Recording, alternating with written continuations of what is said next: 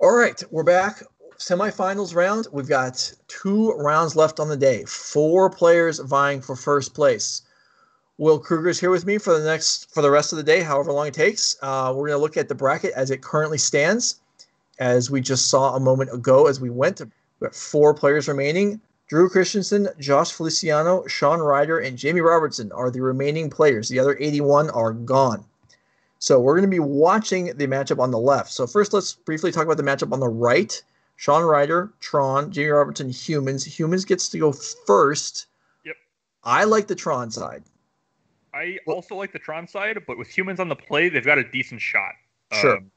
The biggest crux to me is like when you're on the play, if you have a meddling mage and they lead on Star, naming Sylvan Scrying can be like crippling. Because you can actually keep them off Tron. If they lead on map, you just name Oblivion Stone, and then you pray they don't do anything else. Yeah, but they usually do something else. Shocker. Yeah, no, it is. Humans has a chance, but yeah, I would be on the Tron side of things. On the other side of the bracket, Burn versus Blue Eye Control, with Burn going first. This time we're gonna look at the deck list before we make our picks. This is the match we're featuring. So Drew Christensen playing Burn. Okay, Josh Feliciano, Blue Eye Control. We're looking here first. You mentioned during the break the card you're looking for is Timely Reinforcements. How many and where are they? We've got Looks one like we've got main, one. Yeah. That's good. Usually, I mean, having one main deck means that he's going to have one main deck, and then he's going to have probably 2 post board games with 2 in his deck is more than average. I think. I mean, I don't know. Deck lists are just so in flux. It's hard to say. But the fact that he's got one, and he has that 5th 1-mana removal spell for the 1-mana creatures and Eidolon of the Great Revel with the Oust is a huge deal. These Nard sets kind of suck. They'll probably be boarded out. But his deck overall is like. It's pretty lean, for a Blue Eye Control deck at least. Like we have. It's not that bad. There's not too many expensive cards. There's one Shark Typhoon. There's one Teferi Hero of Dominaria. One Jason Mind Sculptor.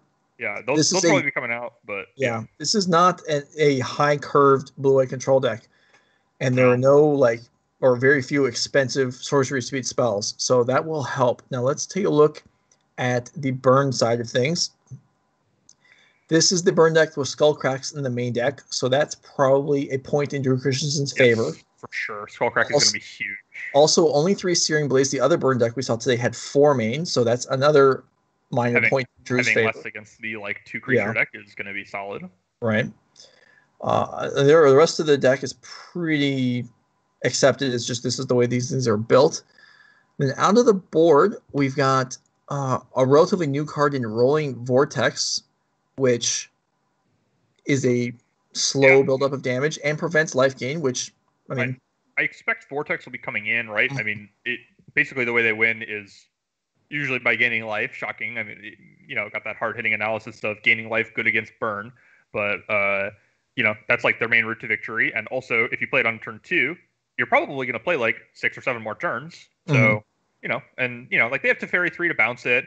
They can Cryptic it, bounce it on a turn, or Ether Gust or whatever. It's not going to be lights out at all, but it's going to be a huge pain. I mean, you don't want to be taking 1 a turn. I mean, right at all.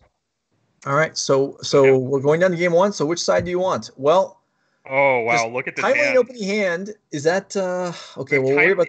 I would keep this. Yeah, I mean the opt. I love this keep. We got the opt. We have a force, and we have a path for an early creature, and we have our 1 main deck timely reinforcements, which is just our best card in the matchup, far and away. And I like this keep a lot. It obviously sometimes it doesn't pan out, and you miss your second land drop for 5 turns, and you look stupid. But I think this is a good keep. I think this is okay. We drew a Field of Ruin, so I think we're playing, and we can probably opt into a 3rd land or draw it in the next we have to look at a lot of cards here. 1, 2, 3. We have to see 4 cards before we need to hit a land drop. So that's pretty good. The question is, what are we doing with this Swiss here? Are we pathing or opting? I'd be into path it. Okay, not going to path it. That's fine. I mean, maybe Josh doesn't want to have to shock, but I think he's probably going to be forced into it because he needs both colors. Yeah, notably, I would have gotten a Hollow Fountain on my main phase to play around Skewer the Critics. So he could cast that if he wanted to. That's how I would have played this turn exactly, is I would have fetched and shocked and just passed. And then I'd probably path it. Because I hate having these things deal any more damage to me than they have to. You could just get a Hollow Fountain here. Or we're gonna get line. Okay, this is actually fine. I actually like this line. This is actually better. Yeah, this is a good call. Because the Swift Spear is only attacking for 1, yeah, it's not as important to path. No, that's not a good draw. And now we're kind of priced into opting here, so we're going to take a pile from this really? Swift Spear. I kind of thought we were going to path this now. I don't think you can opt. I mean, Swift Spear's worth at least 3 points with the Rift Bolts, right? Yeah. And like probably 4 or 5, which is like that's not acceptable because we're going to 11 minimum. Like, I think you got to fire off the path here. I guess you could fire off a force here. You probably do. That's probably what this Narset's going to do is just get pitched to this force. But yeah, you don't have to play the timely on turn 3, right? No, you don't have to. But I want to cast it before we're dead, and I also want to do that. Yeah, I don't know if we path and then have to opt into the land, and so have basically no turn next turn. It depends a lot on whether another creature comes down for Drew. That's going to be the big deal. Okay. But he's going to have to make the decision before he knows. Whoa. Oh. Is that what you expected to happen? Because it's not what I thought would happen. I expected the Narset. Right. But the last time I expected Josh to do something, I ended up liking his play better, which is getting the irrigated farmland. So I'm definitely down to think about it more. I think I still would have pitched the Narset, right? Like, maybe not. You do need to get ahead. I mean, if we draw the land, we're certainly playing timely first. Okay, I definitely did not want to do it in attacks. I want to do it in blocks, in case that we can get Drew to fire something off, because then he doesn't have Skullcrack mana. Looks like he's gonna fire something off anyway. I don't really understand that at all. Yeah, it's weird, right? Because like now, like why are we? I guess we're just doing it now so it doesn't get countered. Okay, so now Drew's playing around mana leaks and stuff, which is fine. You do want to fire off your stuff when they can't get countered, so that makes sense. Now I'm much less excited about the timely now because I mean we're not getting a creature. We do draw the land. We do get to 12 here against 1 card though. Although we do have a Sunbaked Canyon. So yeah, I actually like Drew firing off the burn spells there. Playing around counter spells is usually what you want to do. Yeah. In those spots, Josh has the 1 timely, and so he's getting a little punished, which sucks. But that was a good play, and like on average, like usually not letting Josh spend his mana this turn on a mana leak or an Archmage's Charm or whatever. I guess Charm isn't an option because of Field of Ruin, but whatever. A counter spell, not letting him use this mana is going to be critical. So I actually did like that play, but Drew needs a creature right now, and even then it's still going to get pathed. Yeah, and this Narset, I would much rather have this Narset than the Cryptic right now, I'm pretty sure. So yeah, we're seeing a Drew fire off the Burn Spells main phase again, which I think is solid. All right, put you to 5 and just set the terms of engagement for the game. Fair enough. We don't have any counter spells. Shark Typhoon is not great. I assume we're playing Narset and we're just going to look for a counter spell. We're going to opt for a land. Wow. You could do that. I think I'd play Narset. We can't die to anything. We cannot die. I would play Narset, and then if you get a force, that's great. Okay, that mana leaks. Okay. Okay. Well, this worked out like perfectly because now we're only 1 land from Snap Timely, and Snap Timely. Yeah. Like obviously we don't get guys, but who cares? We're going to be at 1,000,000 life, and it's going to be awesome because we're going to be at 1,000,000 life. Okay, now we're taking Cryptic, I assume. I can't imagine taking Opt here. Right. I think this game should be pretty much rolled up. I really like how Josh played this. It worked out. It was beautiful the way it turned out. Yeah. Yeah. I mean, I don't think I would have opted there. Do not crack. Ooh. That's not good. Yeah, that's too bad. But if you're gonna bobble that like that, you may as well do it in the game you're already losing. So make sure you don't do it next game. Yeah, this game was kind of a lost cause. Anyway. Yeah, and what Josh said in chat there is true. It happens to the best of us. Like everybody, like maybe not literal Narset, but everybody just misses something. They play the wrong land. Yeah. And these players have been playing all day at this point. Yeah, I mean, like this event started at 11 a.m. Central, and it's now 6 p.m. Central. It's 7 hours into Magic, and like it happens. Magic is really hard, and sometimes you miss something. And even even players that are regular tournament players are a year out of practice of playing in long events. Yeah. So now we're just going to trade the Shark Typhoon with this game is pretty much done for. Can't imagine Drew will concede like this turn. Maybe now we're going to snap the Timely because the Irrigated Farmland is a plains for the Castle Ardenvale to enter untapped, and we're going to be at 11, and we're going to have a 2-1, and we're going to have 5 cards in hand or whatever to Drew's none. So that sounds favorable. On the other hand, Drew could draw an Ether Vial, in which case the tides might turn. True. Ether Vial could be good. I mean, we saw how good it was for the Humans player. I mean, that game was literally unwinnable without that Ether Vial on turn 5. Like literally, like nothing could have possibly happened with the Ether Vial. All right. So So lucky to draw the Ether. You could honestly just leave this 2/2 and play. I thought about that too. He could even probably aren't supposed to do that, but like, yeah, I mean, you might as well.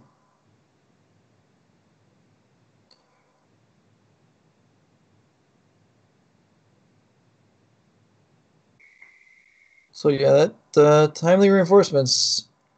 Josh's life total is negative without having had that. Although, but he was able to plan around it. Just maneuvered the lands so they would line up, and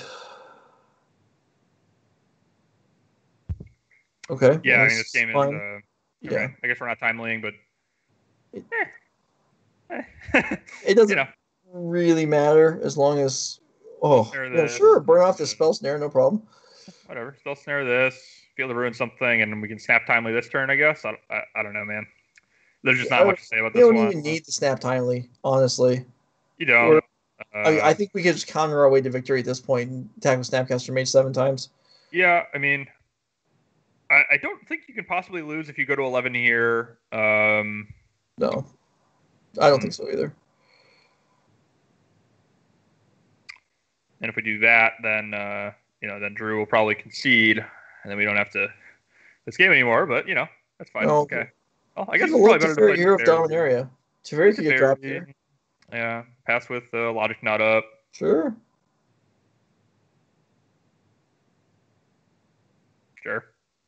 Yeah, I mean, just do whatever you want. Like,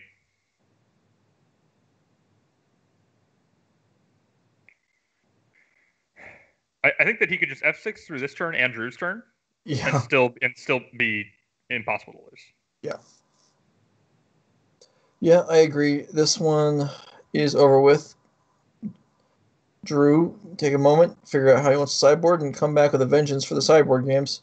Yeah, I mean, I do think Drew's a little ahead overall. Losing game one is obviously he's not favored to win the match anymore. But I do think that he's probably going to be in good shape for each individual game, especially because Josh doesn't have that much on the board. It's like 2 gusts, a purge, and like a timely, which is a lot. But purge isn't like a Dragon's Claw level of sideboard card, right? It's like right.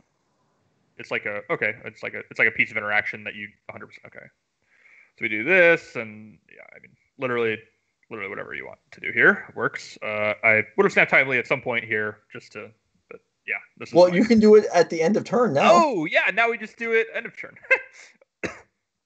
We can't get skull correct, so that's great.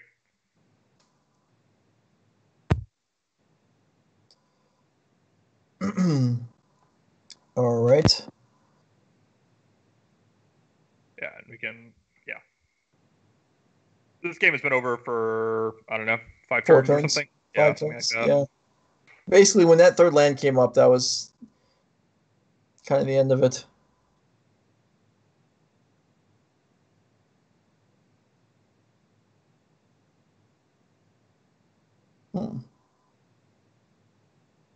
Well, sure. Yeah, I mean, whatever. This is the part where you cast Supreme Verdict to flex. Man, we really do not want to actually end this game, do we? I mean, why not? We're winning. We're taking game actions while ahead. That's a pleasurable feeling. Yeah, I guess. Yeah, that's fine. We can sit here, I guess. Drew should probably concede. Okay, this is fine, I guess. Sure. I mean, someone was bound to win a game that we declared over eventually. So we've been wrong a couple times today.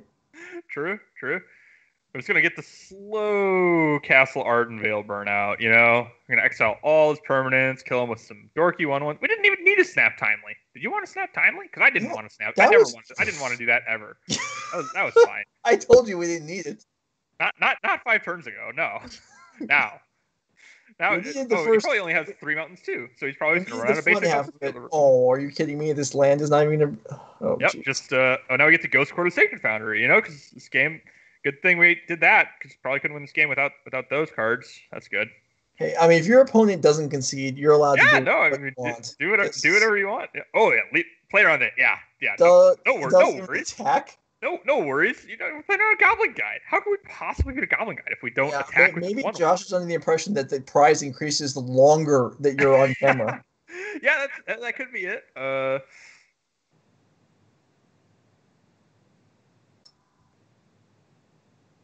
me. Drew came to play Magic, and Josh did too. They're both getting. Oh no. Okay. Okay. So now we counter target spell, draw a card. Notably doing this over Logic Nut, so we cannot activate Castle Ardenvale, because if we could activate Castle Ardenvale, the clock might increase. Dude, which is really bad. Draw a card. We should have bounced the Narset. Oh yeah, that would have been way better than drawing a card, but that's fine. All right, draw 2 cards. Draw another card for my draw step.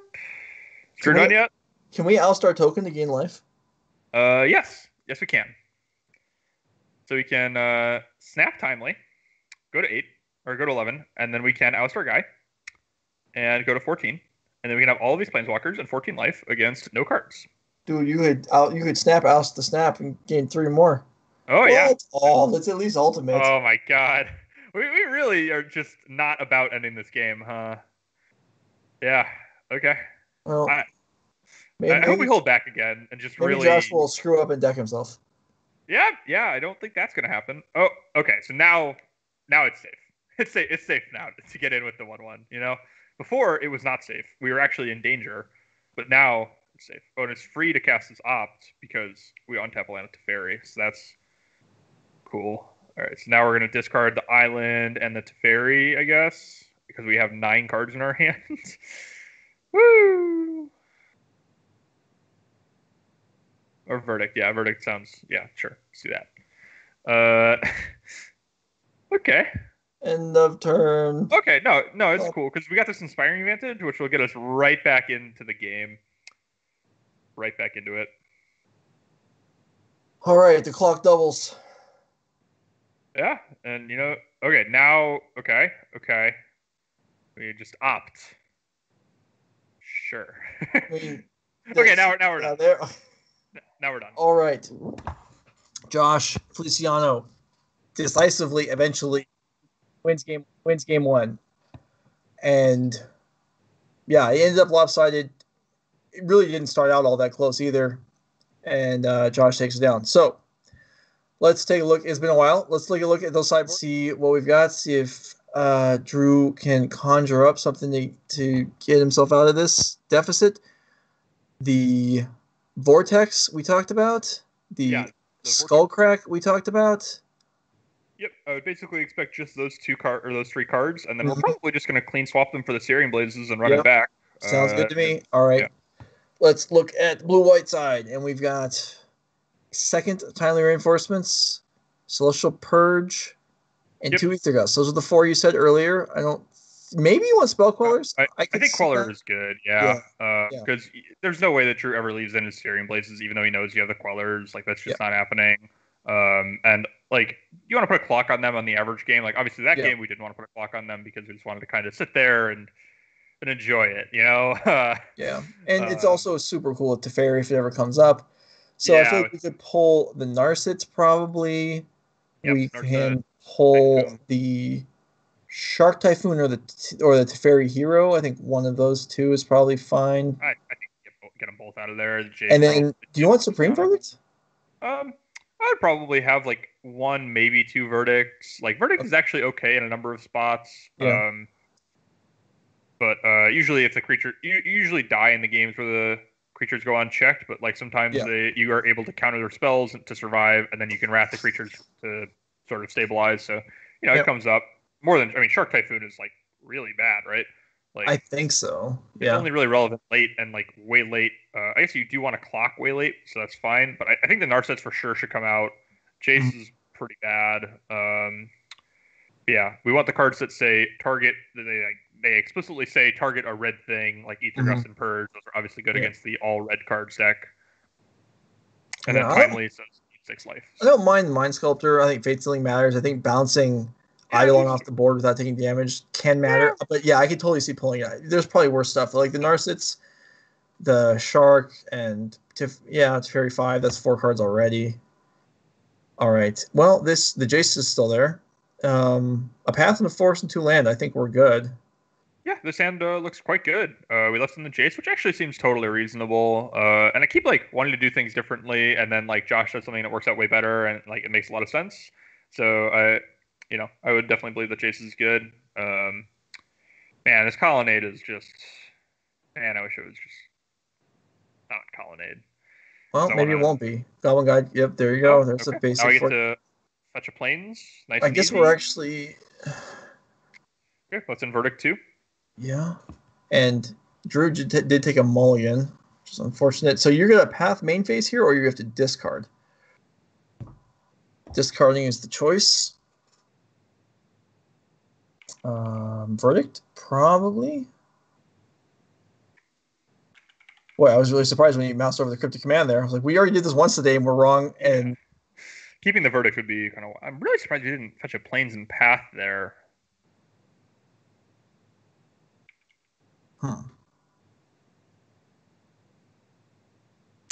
Okay, well, this is the draw, right? It's just being on the play with Goblin Guide and Eidolon. We even have the perfect land. So we even have just Vantage. So we took no damage, and we got... I mean, not that damage really matters here. Another path. Okay. So we get to take 2... We take 3 total. We go to 13, and we kill both the creatures.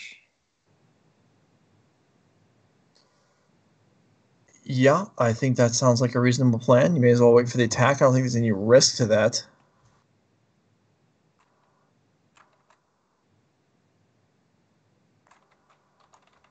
Both of these players notably have format championship avatars that you get for qualifying for mock showcase events on Magic Online, which is pretty cool. Yeah, I didn't even know that's what that represented. Yeah, the Winota one is Pioneer, and the Karn one is the Modern one. All right, so here we go. An attack in. At least is that an opt? Okay, well, it doesn't do a whole lot, but I guess Josh will take it. I think we're shuffling it to path the Goblin Guide, right? Yeah. But yeah, I mean, this is a fine spot. We've got a cheap counterspell. Yeah, this is probably fine for Josh. If Drew has second Eidolon, we have some problems, right? But beyond that, we should be okay. Yeah, we look fine. I mean, we have the Snapcaster too. Yeah, we seem definitely forcing this. I actually think you want the Jace. Yeah, you might pitch a Cryptic this time. But yeah, I guess not though. That's fine. I don't know. Jace gives you like actual closing speed. Like you actually get ahead, and you do need to get ahead. Like you can't just sit here against Burn for. I don't even know that we needed to force really. I think I mean, what else are you gonna force? Like I guess you get to hard cast it, but I mean, getting the 4 is Roiling Vortex to come down and bust us up here over the next dozen turns. That's true. Maybe you want to save it for Roiling Vortex. Well, you're talking about both players having format champions. Drew's got all kinds of achievements. Apparently, he was a Paralympian in 2008 in the Olympics, and also was a runner-up to a Grand Prix in 2019. So, achievements in multiple different fields. Good for you, Drew. Cool. That's awesome. However, unfortunately for you, I don't think you're going to win this match. It's not looking great. It's not looking great at all here. Drew drew a lot of lands. I told you he was going to draw the opt. Get out of here. Fair. He actually might even be the same one twice. It could be the same one. Probably isn't. But could be. I guess. Yeah, this game is going to be tough. I mean, Josh's hand is just so good. Imagine if we just slammed a Jason plus here. Red needs if you can have Veil of Summer in Modern, Red should be able to have Pyroblast that also cantrips or something. I would definitely counter draw this, by the way. I want to fire off my Cryptic early and often in these matchups. It's just so clunky, and a good burn player is just going to play on your end step, and you're just wasting mana. It's not going to get much more than 3 damage anyway. Just fire it off. Make the exchange. Yeah, and that's why maybe like the Jace better than that here, because the Jace is also going to absorb 3 damage by getting bolted. And you could just plus the Jace, right? Yeah, or you could plus it. Either way, if you need something right away, you could brainstorm. Otherwise, you would plus, and then it's just probably just going to sit there. Like that last plus. We had an empty board and Drew had 2 cards, so we could just sign the Jace and plus on ourselves. We couldn't plus on Drew because he had a fetch in play. Yeah. But plus on yourself, and he either fires off 2 bolts, which is an absolute win, or he doesn't and he gets buried. Okay, Goblin Guide. This could be dealt with in several different ways. Maybe even snap opt, and then trade the snap for the Goblin Guide.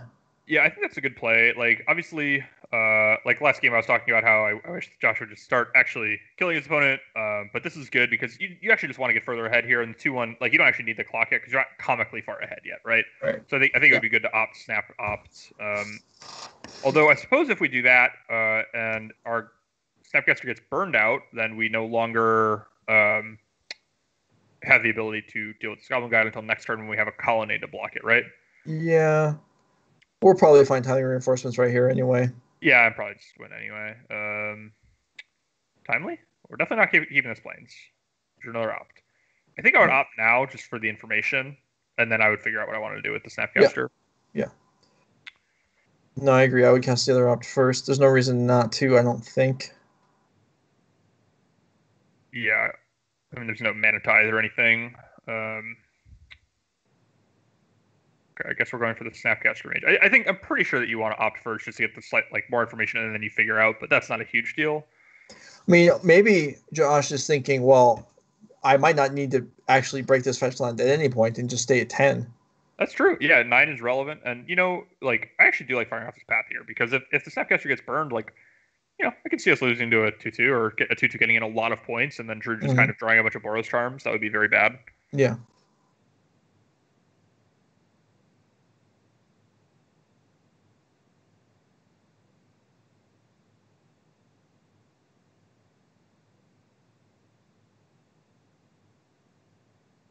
Okay, here we go. Path to Exile on the flashback. Get that third mountain out of the deck. So now the Ghost Quarter and Field of Ruin are live.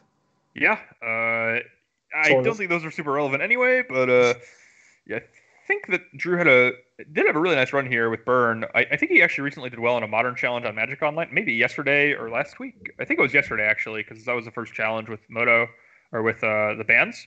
Mm-hmm. And so I think he top 8 2 events with this Burn deck this weekend, which is really impressive. And the Modern Challenge on Magic Online is also really big. It's like 100 plus people most times. That's not easy. Okay, so the Fledge Trend does not break. Yeah, maybe it's just going to stick around. Yeah, it's fine to not go to 9 here. That's actually tight, and it's a totally reasonable reason to not cast the opt like we were suggesting. So yeah, I think if you were going to fetch, especially with the cycle land that comes to play top there, if you were going to fetch, you would have done it for that. You would have done it right there. So I think it's just not going to happen if you can avoid it. I agree. I think that's a heads up play. Definitely bottoming this. Spell snare. Okay. Well, this game isn't over. We weren't able to find a planeswalker or a way to really get ahead. I mean, we have this 2/1, which I do want to attack with here. Obviously, if he draws a haste creature, you look foolish, but I really want to start ending the game. And we have these colonnades, so okay, guess we're not. All right, once again, run. But I don't know. Maybe it's okay, and maybe your route to victory is ultimately just going to be a planeswalker, and so. Drew with 2 cards in hand. I mean, you're right. There is no actual advantage right now for Josh, and several of the planeswalkers did probably get boarded out. The Jace is gone. Yeah, we use the Jace. I mean, the way we're winning is almost certainly going to be damage. We probably have Spellquellers in our deck, and we have these colonnades that are going to start firing up pretty soon, right? Probably this turn, and just leave the Spell Center up, because Drew is clearly not interested in playing into Mana Leak, although it's now going to get harder because we get to kill 2 of his lands. So that's kind of a nice little squeeze there, right? It's we have the Mana Leak, and also you run out of basics, so we turn our Mana Leak on, Mm-hmm. Okay. Now we can attack. Yeah, because we can just cryptic a Goblin Guide or whatever, and he clearly doesn't have any. He's not holding Goblin Guides in hand, I don't think, right? Looks like he's mousing over the Snapcaster and is probably planning on getting in there. Yeah. Because now we have, counter bounce Snapcaster Mage with Mana League backup. Yeah. Without even having to fetch.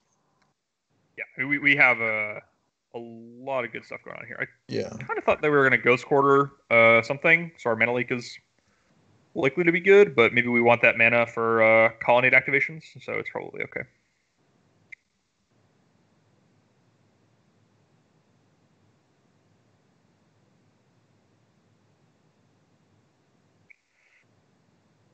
Yeah, I'm down to just fire off the scripted command like we were on the Lava Spike earlier. I kind of expect Drew to actually, this is quite good because the reason that Drew's doing his main phase is almost certainly to enable us to secure the critics, which he might hardcast here.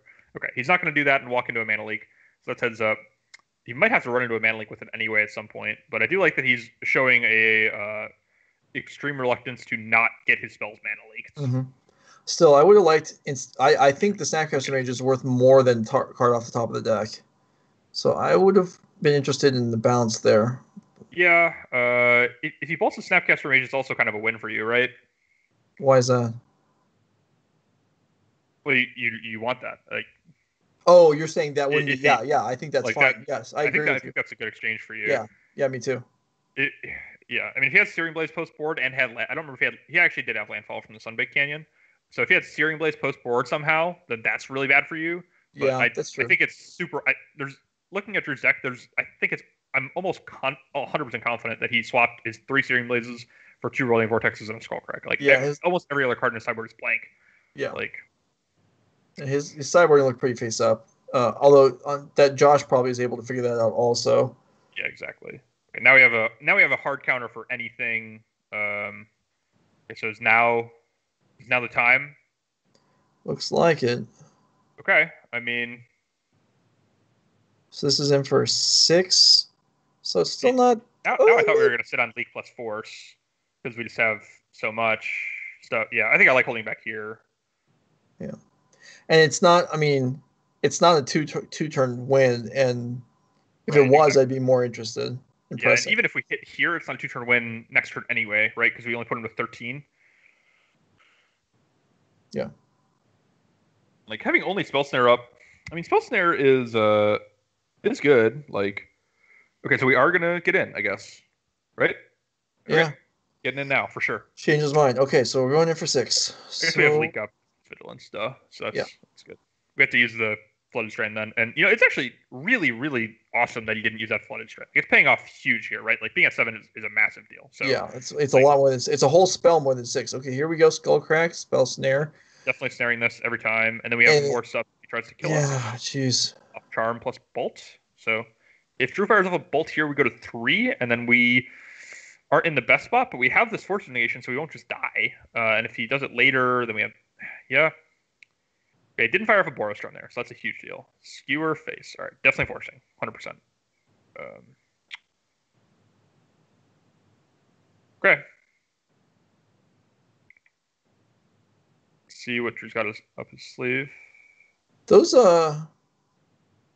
Wasteland effects kind of potentially could matter because this mana leak would be. I mean, since Drew needs to resolve multiple spells, this mana leak is going to be in the way. And then, another Snapcaster Mage is now. I don't think we'll send the land. Yeah, now I think we'd pass, and then we'll probably snap opt end of turn and then shove for 8 with leak up. Yeah. But the leak isn't that relevant because Drew has 5 lands, but, skewer face.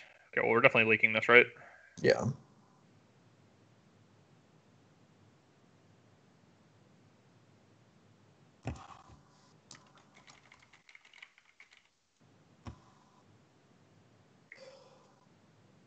Okay, 1 card in hand. Yeah, there's no reason not to just run out everything here. Snap opt, and then even if you have to tap out, a removal spell would have to go towards the Snapcaster Mage, which right, you're exactly happy about, like you were saying before. That's a good thing. The game is over if we use this card. I think the game is actually just over because if the card keeps him alive, then he's hellbent and he can't draw 7 damage. That's just not possible. Searing Flesh. That would do it. Although what does Searing Flesh do? It's 7 damage, but it costs 7. Oh, I didn't know that was a card. That's hilarious. It's been a long time. That's a good mental magic card. There was a Southern California player a long time ago named Peter Zagetti who became infamous for playing that card. I believe in a Grand Prix a long time ago. I remember there was a time period when sometimes stories percolate through your local community, and that was one in mine a long time ago. But anyway, that concludes the top 4. So we have blue-white control facing. Show us the updated bracket. Did Green Tron versus Dredge on the other side of the top 4? I think we thought it would be Tron, and it was Tron. Okay, Tron was victorious. Okay. Yeah, so Josh Feliciano, number 4 seed, is going to have choice of priority against Sean Ryder, Blue White Control versus Mono Green Tron.